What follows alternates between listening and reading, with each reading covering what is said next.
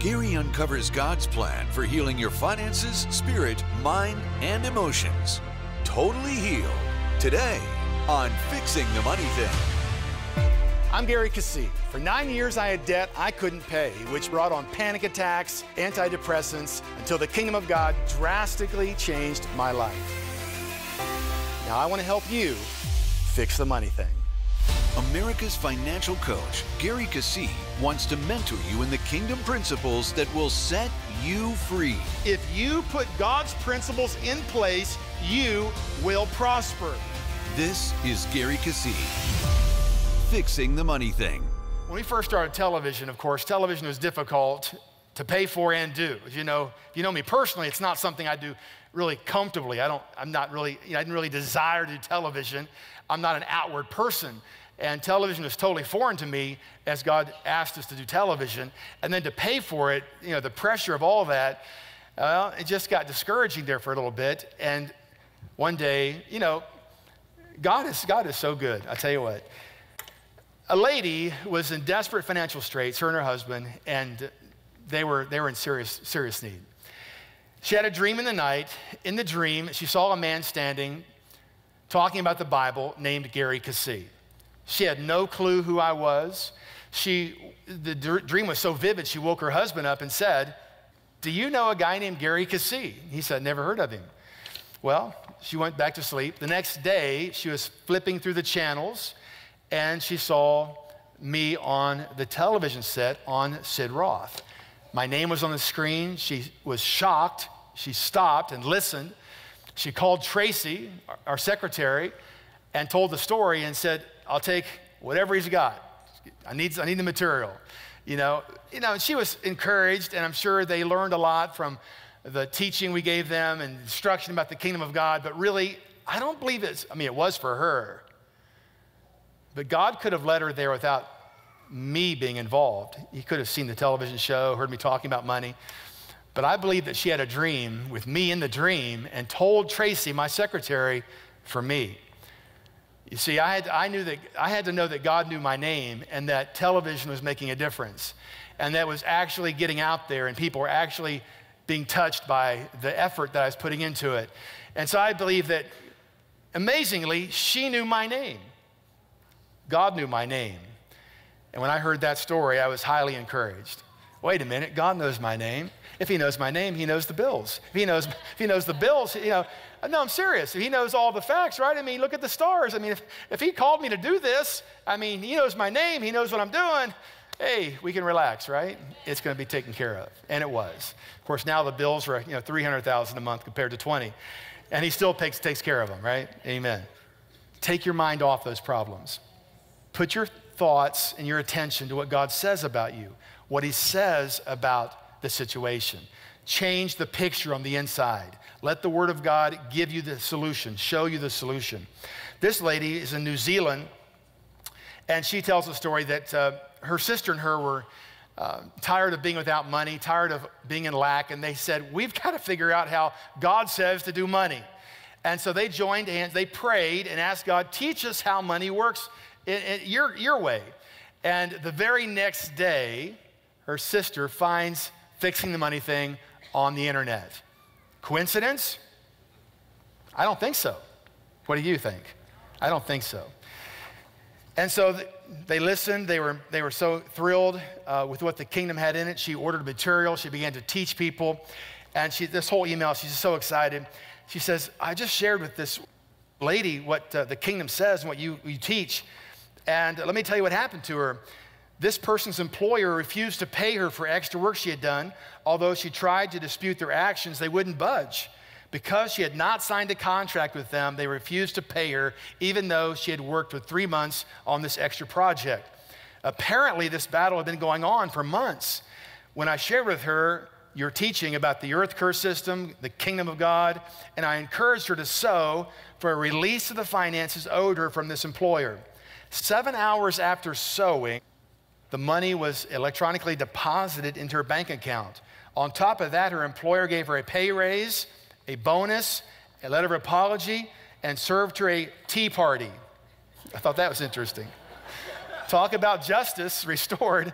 I remember this is This is Australia, or she's from New Zealand, so this is from the English background of tea. You know, they had the tea. And so they honored her with the tea party. Thank you for sharing the kingdom, she says. And it's interesting that God knew their names.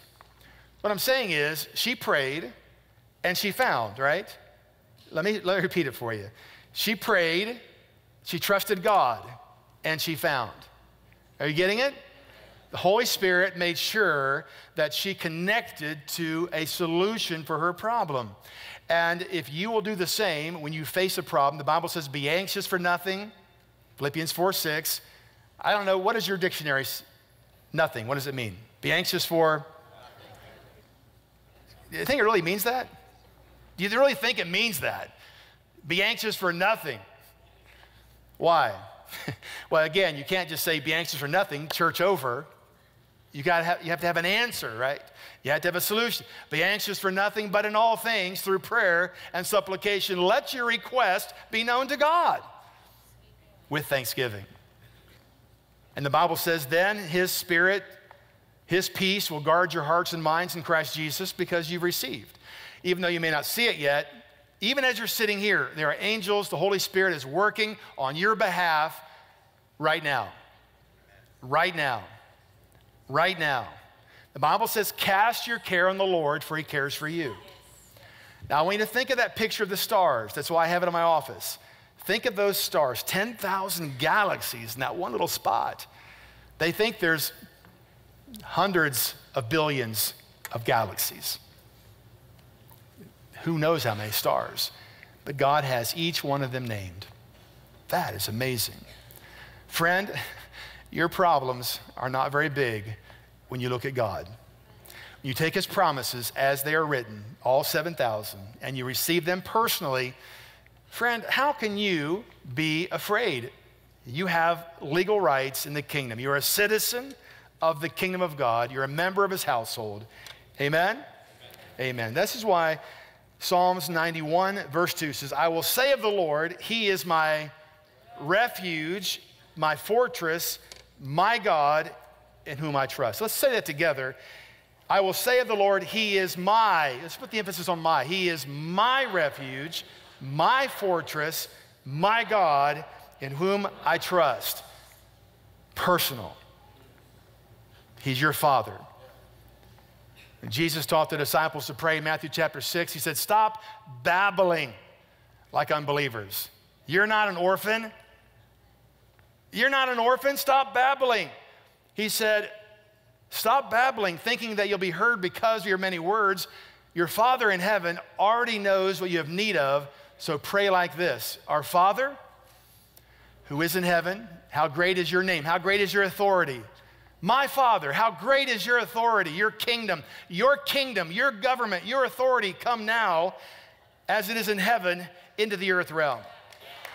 My Father. He says, you don't beg. He says, my Father, your authority, your kingdom, your government. I'm a citizen. Come now in the name of Jesus, right? And so, friend, God already knows what you have need of. You can rest in him, cast your cares upon him, walk with him. One little story I want to finish up with, which is interesting too. In those early days of television, of course, the monies had to come in. I mean, we were building the building and we were paying $20,000 for airtime a month. That was a lot of money. It's still a lot of money, but it's a lot of money when, hundreds of thousands are going out the door to pay and build things, and we didn't have the $20,000. But it came in every month, except this one month. And it didn't come in. Bill was due. My accountant called me and said, hey, we got to pay this bill, $17,000 today to this one, broadcast network. We don't have it. We don't have it in the account.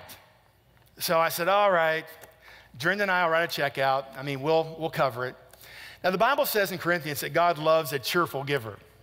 I have to admit, I'll be honest, on that day, on that day, it caught me off guard. I really wasn't a cheerful giver, But I'm in charge. I understand God's kingdom. I know sowing and reaping. I understand that part of it. But for some reason that day I was tired. It's just we're in a battle, and just caught me off guard. So I was kind of moping around. You ever do that? I don't recommend it. It doesn't really help, does it? No, it doesn't help anything. So we had an evangelist coming in town that night for service, and we're talking, you know, he travels. I mean, we're on the road. You know, we're both ministers, so we can talk, you know. I'm telling him this situation, and I mean, I just felt so discouraged. And as I was talking to him, my cell phone rang. It was one of my elders. He said, Pastor Gary, he said, I just had to call you. He says, I apologize. Apologize for what? Well, yesterday, someone actually gave me a check for $20,000 for the TV ministry, and I didn't give it to you. And today I thought I'd wait till service on the weekend, but the Holy Spirit said, no, you got to call Pastor Gary right now and tell him that you have this check. So I'm talking to this guy. I get the phone call, and I say, just forget everything I've said.